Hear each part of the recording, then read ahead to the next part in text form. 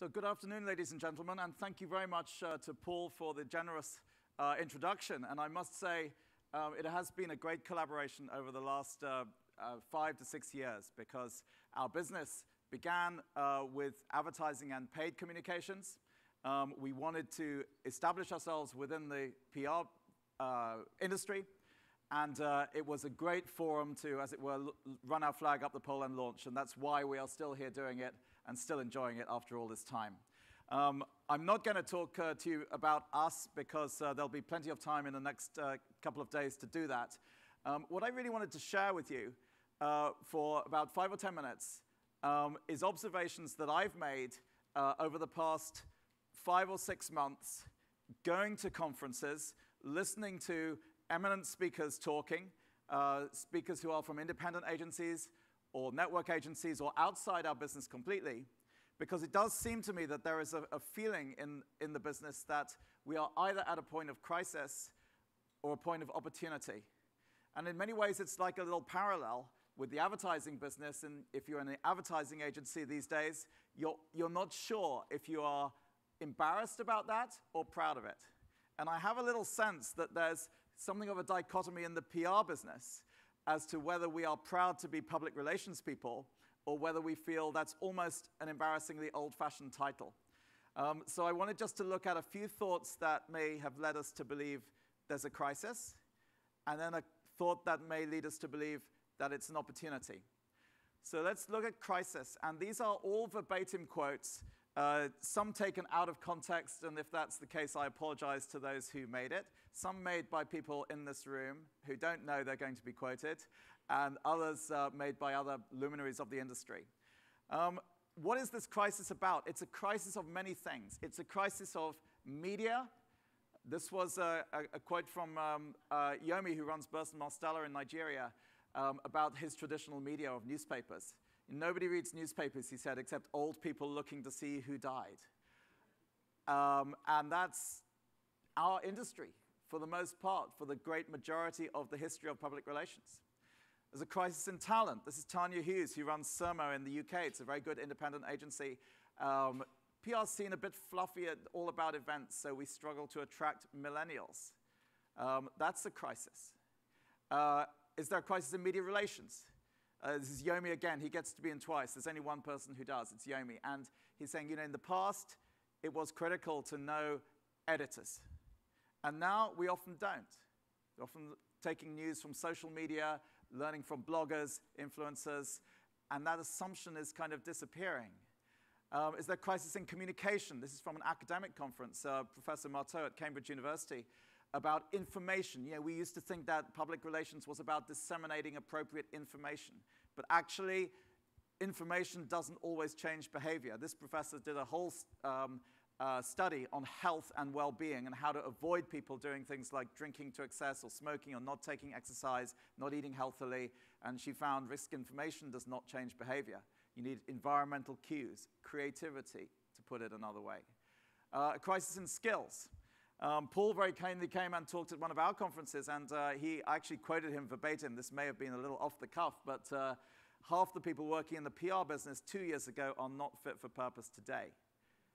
Doesn't mean they may not have evolved, but what they were doing even 2 years ago is not what the market is demanding today. Crisis in revenue. This is Pascal, who's one of the senior people of MS&L in Europe.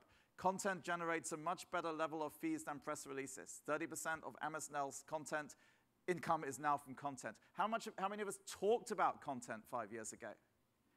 A crisis in knowledge. This is from the European Communication Summit and their publication every year looking at the practitioners on the client side, the corporate side.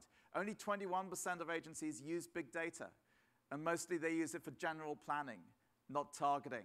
And yet the communication industry, the media industry, the media buying and targeting industry is using big data very, very surgically to target people. I was in the office of a media agency on Tuesday in New York, and they had on the shelf a packet of toenail fungus cream treatment. And they said, we can target individuals who have started treating their toenail fungus exactly 2 months ago, because that's when they switched brand.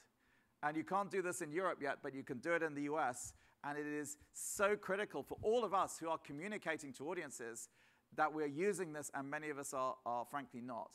A crisis in HR. You know, this is still true. This is another academic, again, from a study, not an opinion. Men are promoted on experience, on potential, and women are still promoted on experience. There is a gender inequality, which we all know, and we all talk about addressing, and we still need to do. You have to already have the experience if you're a woman, and you don't if you're a man. This is wrong. A crisis, last but not least, a great friend and an agency I admire hugely is Avian Media in India, Nitin Mantri. He just put this as an off-the-cuff remark. Content and distribution through multiple channels is at the heart of our business today. Wait a minute, I thought this was media relations. Maybe it is, maybe it isn't. It's a change. But at the same time, we see opportunity. We see a number of opportunities. One is in what clients want. And I've heard this phrase. I heard it first from Nina Bibby, who's head of marketing at O2, the telco in the UK. But many other people have said it. I just heard it first from here. And she says, clients today, we want outcomes and not deliverables. You know, I'm old enough to remember when we still measured success in column inches. It's not that. It's not even engagement. It's action. It's behavioral change that people want. And it's a very tough, much tougher environment that we are in. But if we can deliver it, it's measurable and it generates budgets. And budgets generate revenues. So for me, this is an opportunity and by no means a crisis or a threat. We see clients who urgently need help. This is another academic. It's Rupert Younger of Oxford, at the Side Business School in Oxford. And he talks about the need, as we all talk about, for people to interact today. The days of the press release or the advertisement are old school. The days of interaction between stakeholders on an ongoing basis are what we all deal with. And you know, here's an academic saying companies, and he means senior management of companies, CEO and general counsel, are scared of conversations. We need to help our clients. If we can, we will get that seat back at the top table that we all seek, and some of us probably don't have so much as we used to. What is a PR about? It is, as often said, it's got that second word in it, which is relations. We are good at relationships. The most successful PR firms we meet around the world are often the ones that have that relation of trust with senior management in their company, and it's not just because of what they know, it's because of who they are. I wanted to talk about leadership for about 30 seconds, and it was a big impression made on me, again, at the European Client Conference, when they had two very senior headhunters who are headhunting at CEO and managing director level. And what do they look for? And one was Richard Marshall from Korn Ferry. And he gave a very traditional overview for me of what a leader should have today. He said we look for stature, courage, experienced, seasoned advisors who have a point of view and drive it through. And I felt quite disillusioned because I felt he's living in the era of the press release and the broadcast medium we tell people. And then we had a wonderful lady, Gizem Vegeman, Turkish lady. She's head of the Communications and Public Affairs practice at Egon Zehnder. And she says something quite different, and I think this is more where our opportunity lies. We look for people who can master complexity, who can orchestrate creativity, who can grow emotional commitment, who are anchored in society. Very different, and the way she speaks and addresses that, and the kind of people they look for and how they profile people, very different from the Korn Ferry approach. Because she's looking at people who can live within an ecosystem. And if there's one word that for me sums it up as to where we stand today, it's we stand as part of an ecosystem, which impacts on us and we impact on it, as opposed to a controlling system which is designed to do something and do it well and continue doing it and do it again.